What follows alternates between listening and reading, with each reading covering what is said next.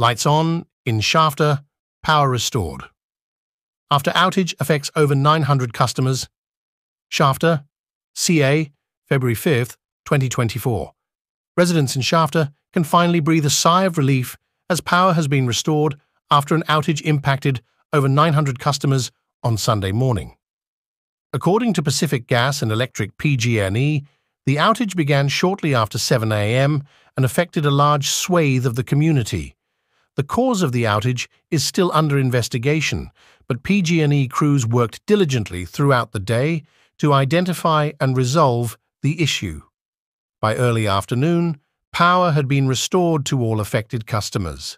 Local residents expressed frustration and inconvenience due to the outage. Businesses were forced to close or operate with limited power, and many residents were left without essential services like refrigeration and air conditioning.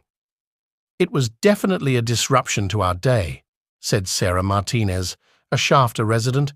"We had to throw away some groceries and couldn't use our air conditioning in the heat, but I'm thankful to PG&E for working quickly to get the power back on." PG&E apologized for the inconvenience caused by the outage and assured customers that they are continuing to investigate the cause. They also encourage customers to report any further issues or concerns. This outage serves as a reminder of the importance of having a reliable source of power, especially during emergencies.